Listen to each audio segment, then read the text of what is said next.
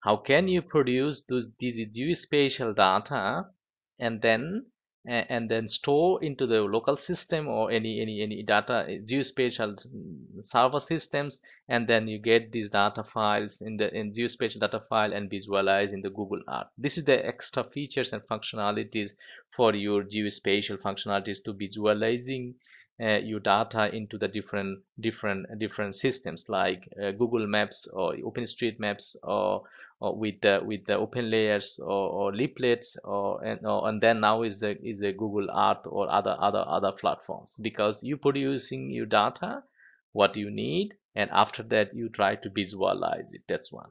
So if you go this screencast, complete screencast, especially the number 23 and 24, this is covering how can you produce your geospatial data and how can you visualize this data. If I go to recap again these two part, and then we can do later, I will cover all of the part how can you from very beginning level to the end level. This is the intention for today for giving the presentation. Let's go what we have it existing as existing screencast. So if I go to a little bit bigger, and this is the little bit bigger, and then we can set up no, not subtitle, quality, the high quality, minimize subtitle. So what we are doing here, just we are in the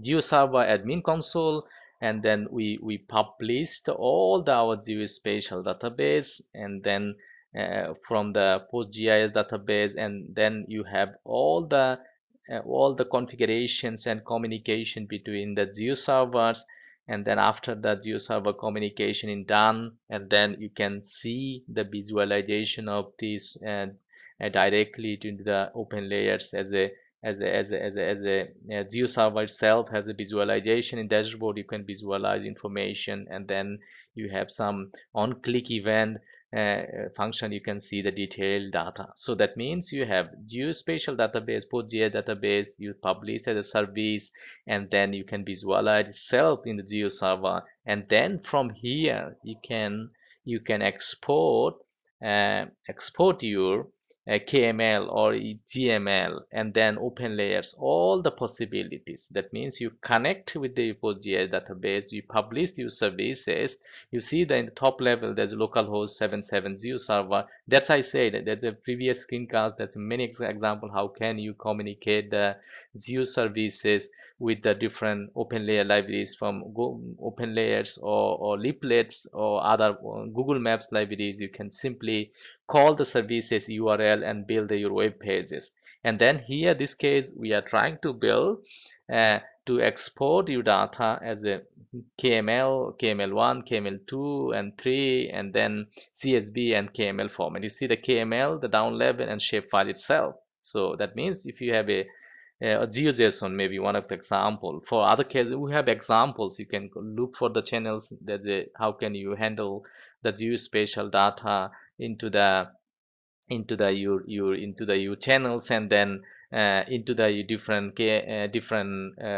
JavaScript based frameworks like open layers and leaflets, and then all the possibilities. That's we already discussed a lot about that one. How can you start, how can you build, and this is our previous. You can go to this our screencast that's what I already show you, and then you can export things together. So let's go back to the final stage. So that means that I can go. So you have produced there's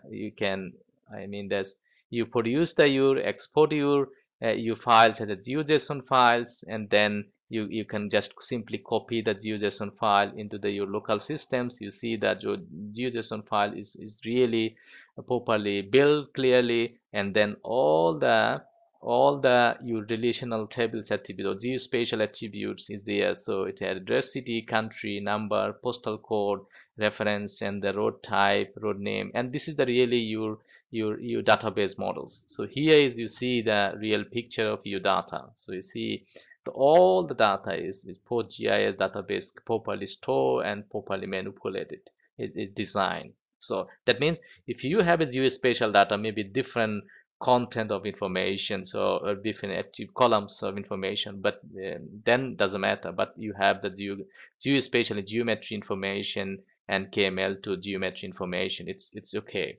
So that means you publish your services exactly the same data that you have it. You can visualize here, and then you export as a KML. After the KML, you can look for this KML properly built or properly exported or imported, and then you can, even though you can manipulate this data, you can visualize less part of the information, and then and so on and so forth. That's I mean. So just you can manipulate all the information that you have it, and then so on and so forth. You can design it like this way. If you have the really data in database, you don't need to manipulate. You just simply simply simply load the KML files and visualize the Google Earth, and that's all. If you need something to manipulate or something to control, then you write down programs like some scripting program to manipulate your KML files, and after the manipulation of your programs itself or your tools, and then you can also visualize this data, manipulated data, into the Google Earth. That means it is the process. How can you import, how can you export, how can you generate your geospatial database, visualize in different platform, different tools and technologies, and then you have a lot of possibilities for your clients. Means you can, some clients says we don't use the Google Earth, so that means you don't need to use the KML to produce the KML and build the KML functionalities to visualize the geospatial data. Some clients says we need some geospatial data visualization with the open layers. Just do it. That's, we have already had it. And then some client says we needed geospatial data into the leaflet also. So if you see, I have a geospatial files we already downloaded, generated from the GeoServer from our PostGIS database. Then we have a places, and then you can load these KML files from the file systems, or you have a spatial tools programs, you can automatically load the files into the Google KML file into the Google Earth. So you see, we are proper importing the Google Earth files. It's imported from here. So we just what we generated it, and then and then after that we try to visualize it. So we have the possibility, you can edit it online, and then you can have the possibility on off, and then this is all the geometry that you have it. So all the polygon geometry, that means this is the building plots of your application or of your clients, the registration process. That's I said, this is the enterprise level application that we did. The previous one, you can look for everyone, how can every part of the screencast, there is a 34 screencast, you can look for that ones. So you see how the data is coming really designed and proper way. Even though you can manipulate this the column informations from this part of the informations. So you have all the information coming from the database, and even though you have information about your KML, about your geometry information, the polygon geometry, and it says latitude, longitude, all the coordinate points. You see the KML to geometry. So this is the data is directly coming from the PostGIS database via GeoServer. So you published it, you generate it, you take the data from the GeoServices and produce as a KML. After that, you visualize your KML files, KML data or geospatial data into the Google Earth. That's the intention. So if you don't need it to Google Earth use, you can also the Google Maps, OpenStreetMaps, or Yahoo Maps or Bitmaps, depending all the possibilities you have it. So, but this is the possibilities. How can you produce the data that's required Google Earth from your PostGIS database via the GeoServer? That's the intention for the screencast.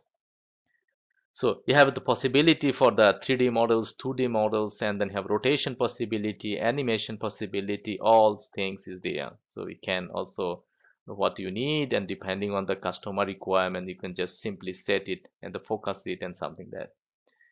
Of course, we already have the implementation. You see the implementation, you can look for this implementation. We in the GitHub, there is a source code there available. You can manipulate this thing together very quickly and very efficient way.